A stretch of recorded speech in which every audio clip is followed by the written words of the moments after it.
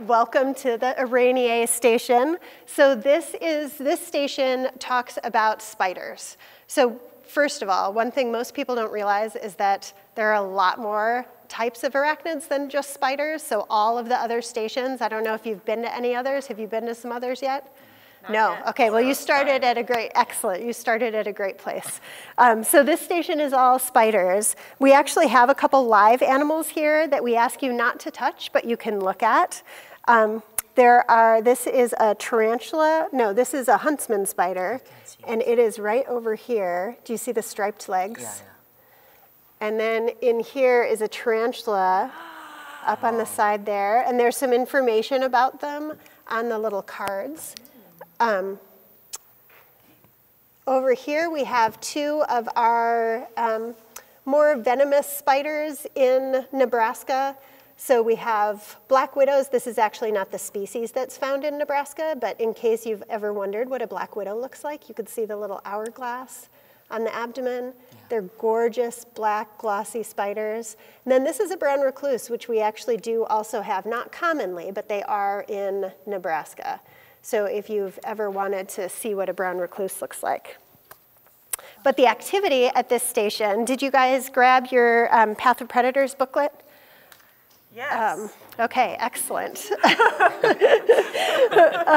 So at this station, we're talking about the senses that spiders use. What senses do you think spiders use to capture prey? Eyes. Eyes, okay. Wavelengths, so maybe like through a substrate or something like that, through the ground or something. So it actually, eyes, let's take a look at this black widow. Eyes? Do you see, no, do you see eyes? No, I can't. Yeah. No. In most spiders, you actually can't see their eyes very well, except for jumping spiders. And that's because their vision is actually not very good, and they do use vibrations mostly to catch prey. There are even these spiders. These are called trapdoor spiders. So these are relatives of tarantulas, and they build these burrows in the ground, and then they have these silk strands that they put outside of their burrow. Sometimes they even have a door that can close and open. Wow. So these are not web-building spiders, right? They don't build a big aerial web that flying insects will come into, but they still use vibrations. And what they do is they sit inside this tunnel, and they have their legs on the edge, and those silk strands come down into the tunnel.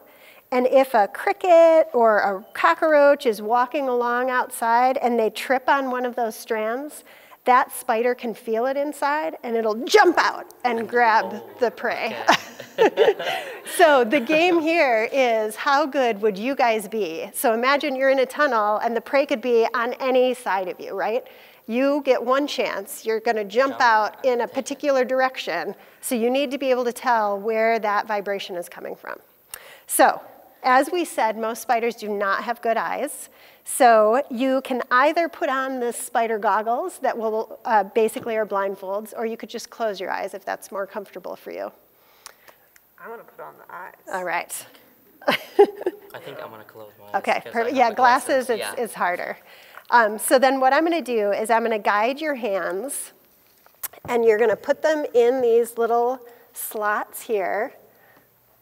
And these are, your fingers are basically on, we'll do both hands. Your fingers are basically on those silk strands. Okay. And then I have an electric toothbrush for each of you, and I am going to vibrate one of the strands, and I want you to lift the finger that you think the prey is hitting. Okay. Ready? This is the toothbrushes. Okay. Oh, all three of your fingers lifted, though. There you go.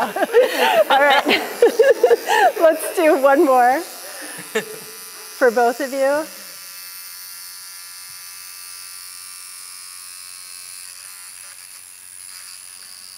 Yes, you guys both did it. Awesome. Yay. Well done. Excellent job. So you would have successfully eaten. Congratulations. And then if you guys want, you can take a trading card, and then this is something you can do at home. It has some myths and facts about spiders. You could do it here too. There's instructions on how you cut it up, and it's one of those games that you can open and close and learn some myths and facts about spiders. Do you guys have any questions? Oh, I think I'm good. All right, Yeah. great.